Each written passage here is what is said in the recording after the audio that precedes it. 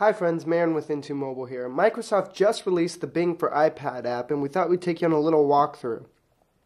As you can see, nice big picture, search bar, and categories down here. It rotates to landscape. I'm going to show you it in this mode just because I think it's a pretty app and this takes advantage of the screen a little bit better. As you can see, search bar, search history, let's look for Into Mobile. You can see the auto suggestions, auto population of results as well.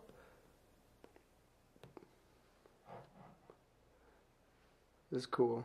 So your related searches, and that's actually not, you don't have that on the portrait mode. So that's interesting. Once you see the results, you click it and it gets to a browser, in-app browser if you want to, Into Mobile. Into Mobile. The voice recognition software is powered by Tell Me, which Microsoft owns. So that's here. That does the web, and this also a filter for news. So that's kind of cool. You see the little animation coming in. And as I said, once you click on the result, it kicks you to an in-app browser. Wi-Fi might be a little spotty, but there you go. Cool site. This is the home button. This is the category buttons. We're actually going to walk through those, so we'll talk about those in a minute. Settings, safe search, search suggestions, all that stuff. So this is what makes these categories down here is what makes the Bing for iPad app better than just a normal search app. You have your weather here. So you can see it's a cool interface. What? Thunderstorms. You can see that. And if you notice that, what you can do is you can swipe and bring back the previous page that you were at just by dragging the corners. See, that went back to that search. And if you recall, these are everything that I did prior to this. So this little sidebar is not existent when it rotates. So that's why I wanted to show you in landscape. Okay, so there's the weather. Let's go back to the home screen. News app, I'm pretty fond of. Just because I like the interface and, I like to get my news. As you can see, top stories, world, US, business, anything you want. You scroll through. You hit, kicks you to a browser. Oh, this is cool, but I want to see what else was there. Instead of hitting a back button, you just go you just grab the sides, or if you want to go back to the weather, you do that. Let's see, maps. It's about what you'd expect from Bing Maps. This little sidebar is there, again, in landscape mode.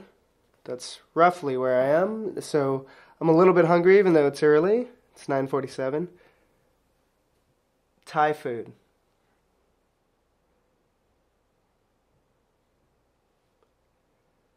So here are some of the results. You can see it light up green as I tap it. Jitlada is amazing. So I want to get directions. And there you go. If I want to go back to that page, that whole interaction method works throughout the app. Movies is also pretty cool.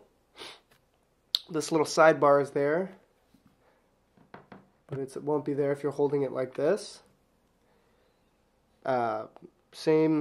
Similar UI to some of the other apps.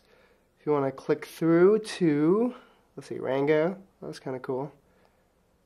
You get this information, you get where it's playing near you, reviews, you get to watch trailers, if that's what you like. Plays within the QuickTime player.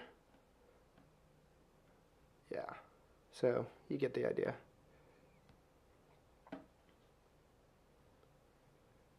Once again, switching back and forth. Let's go to the trends. This is an exclusive for this Bing app, and it's actually pretty neat. It shows you what is hot today using Bing's algorithm. What are people searching for? So this guy's jumping a cow. Was that a lady? Van Damme snubbed. Bill and Ted 3 was actually in my search history just because I was looking at this. They're trying to make one. So that's kind of cool. It's a nice interface, and it's a good way to keep up with the zeitgeist of the internet, if you will. And then you can also go to yesterday's, see what was cool then, and it's just a cool way to see what's hot. And then finance here, this just gives you track of some of your stocks. I just added Goog, even though I don't own them, and then you can see that updates in real time. So, neat little app from Microsoft here. Bing for iPad, available today, and it's free. Thank you.